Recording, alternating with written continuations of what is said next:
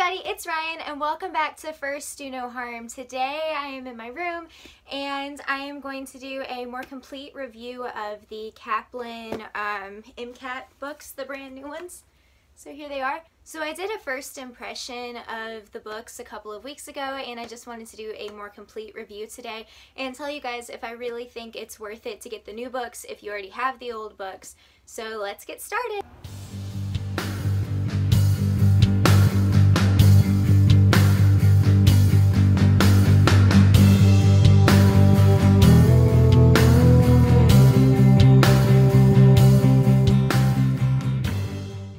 So when you buy the books, you get 7 of them. You get behavioral sciences, biochemistry, biology, general chemistry, organic chemistry, physics and math, and verbal or CARS or whatever you call it, so critical analysis and reasoning skills. So I'll show you what all the books look like. So let me take the sticky note off of this one. My life is ruled by sticky notes. If you know me, you know that. But here is the, let's see if I can fix where the glare is. Here's the behavioral sciences book. It's fairly thick. Here is biology. Here is organic chemistry, biochemistry, CARS or verbal or whatever, physics and math, and Gen Chem. So my honest impression so far, and I haven't been through them completely yet, I've just read several chapters out of each, but my impression so far is they are the same as the old ones, except they do have more of like a tool that you can use. Let me find the behavioral sciences one, because I've been through that one the most so far. Here it is. So they have kind of a tool that you can use that will help you kind of gauge which chapters you need to study more than other chapters. So it doesn't really necessarily come with more information, but just, hold on one second, let me show you. Let me find a good chapter.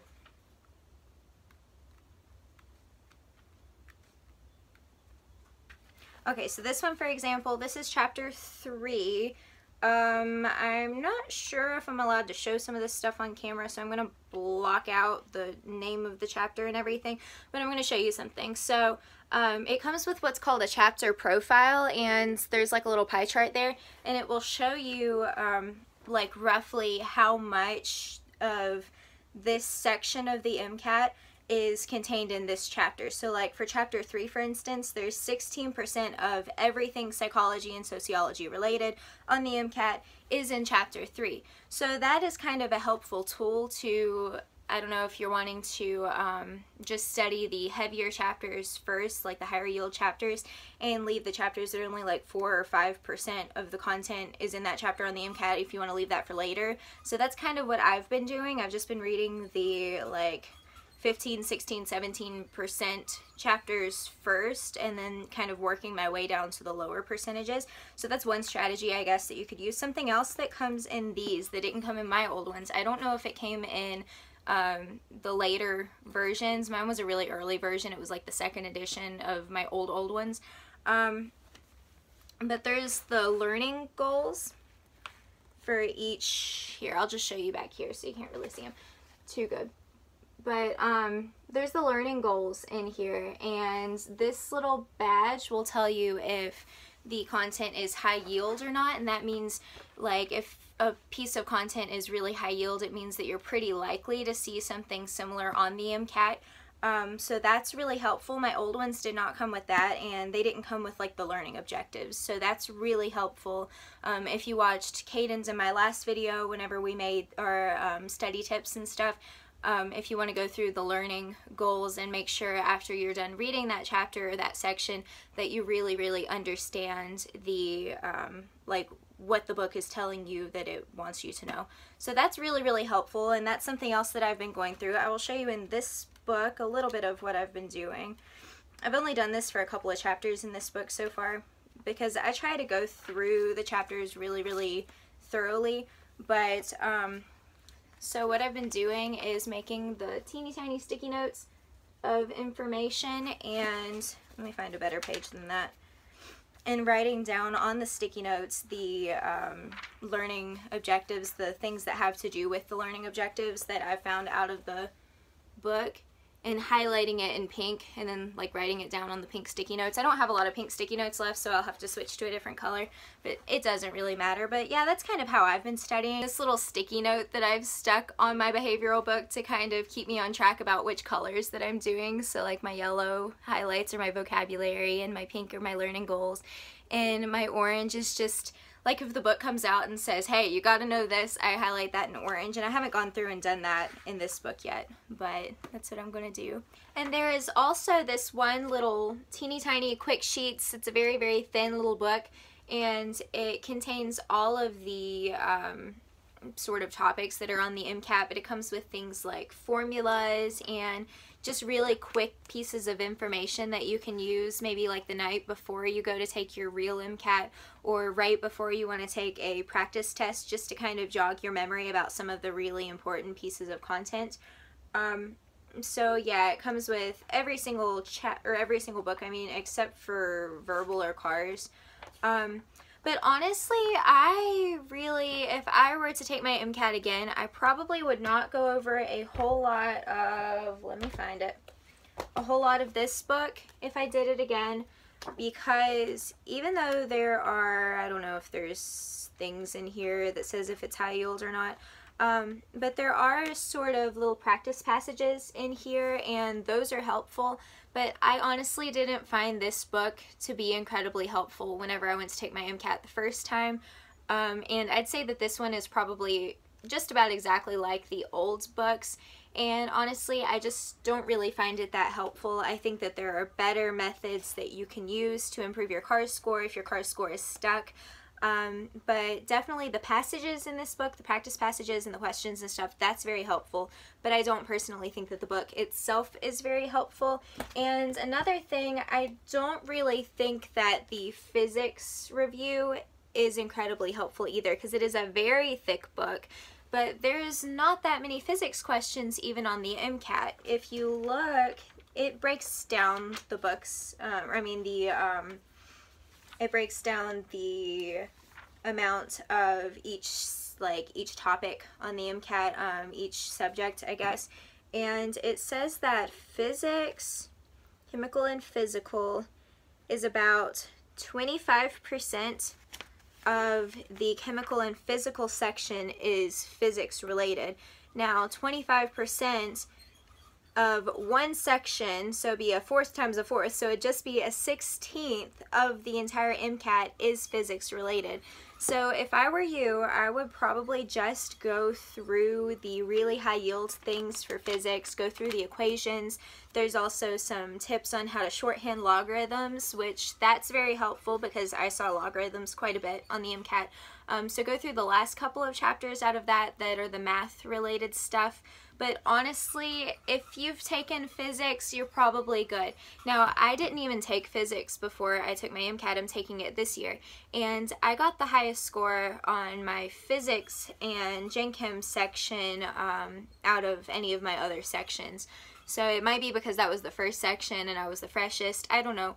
But yeah, I think it's a whole lot of information that you would have to cram into your brain for not a whole lot of yield.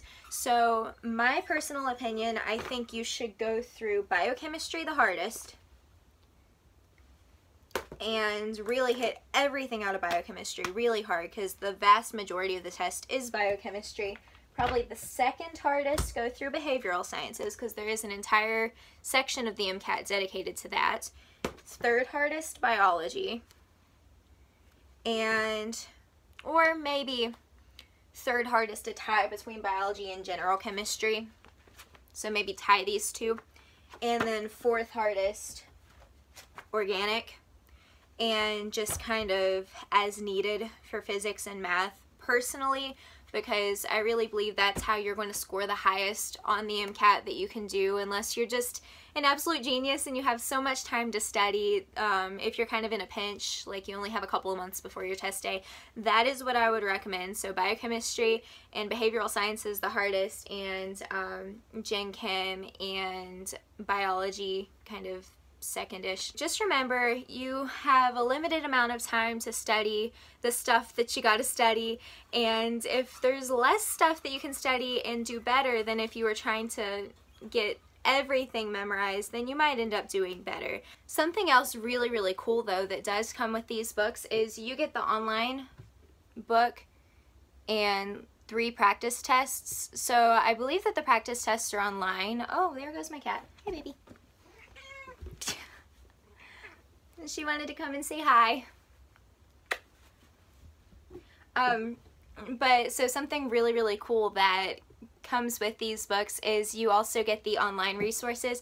So you get some practice tests to kind of gauge where you are in the sciences, and you get like a full-length practice test to kind of diagnose where you are as far as studying for the MCAT. So that's really, really helpful. There's also so many questions that come with these books. There's 15 at the end of every chapter, and it comes with the answers and the like the explanations for why something's right and why something's wrong.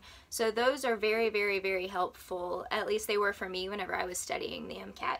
So as far as being worth it to buy the new ones if you already have the old ones, I think absolutely yes. For me anyway, it is very worth it just because it has the like the pie chart thing that breaks down how likely you are to see something on the MCAT. So you're not really putting so much effort into something that might not really be that high yield of content on the MCAT. She wants me to pet her, and then she gets angry that I pet her. You don't make sense. But I think she wants out of my room. Here you go, honey. But so also in addition to the pie chart, also the high yield banner that it shows if a topic is high yield or not high yield, and the learning objectives, for me that makes it all worthwhile to go ahead and get the new books even though I had the old ones, because it seems like with the old ones you could study material that really just didn't matter as much as the other material in terms of are you going to see it on the MCAT or not. So it is a better use of your time, I guess, to study the material that you know is going to be really high yield, that you're pretty sure is going to be on the MCAT, rather than wasting so much time trying to hammer into your brain all kinds of stuff that really you might not even see on there. So for that alone, it was more than worth it for me to go ahead and get the books. Like I said in the last video that I was talking about these in, I paid like $166 for them at Target.com, and they came to my house in like 4 days. So it was really, really awesome. Great price, great experience. And so yeah, for that alone, just the extra stuff, I guess, that's in the book, it was more than worth it. But something else that made it really worth it for me is whenever you've had your books for so long, I've had my old ones since 2015. So when you've had them for that long, you can't really access the online materials any longer. I think you can only access them for like a year. So to go ahead and update my online materials in case I decide to go ahead and take my test again, it was absolutely more than worth it. 100%. I will recommend these. I'm a Kaplan person, honestly, but I know that there are similar review books with the Princeton Review and with Next Step and all that, so it's really about finding what works for you and sticking with that. So I recommend Kaplan 100%. They don't endorse me, promise, but I really recommend Kaplan. I like them. So drop in the comments below if there is anything that Caden and I can address. If you have any questions, comments, criticisms, please do that. Also hit that subscribe button and the like button and the little bell if you want to be notified whenever we upload new content. So sorry that this video is coming a little bit late, you guys. School is actually starting for us in about 3 weeks, and we've been trying to get everything ready to go back to school. And it's our senior year, which is really exciting. And oh yeah, I also got my third secondary application, and I turned it in yesterday. So hopefully I'm going to hear back from that school pretty soon, and I will keep you guys updated. Bye!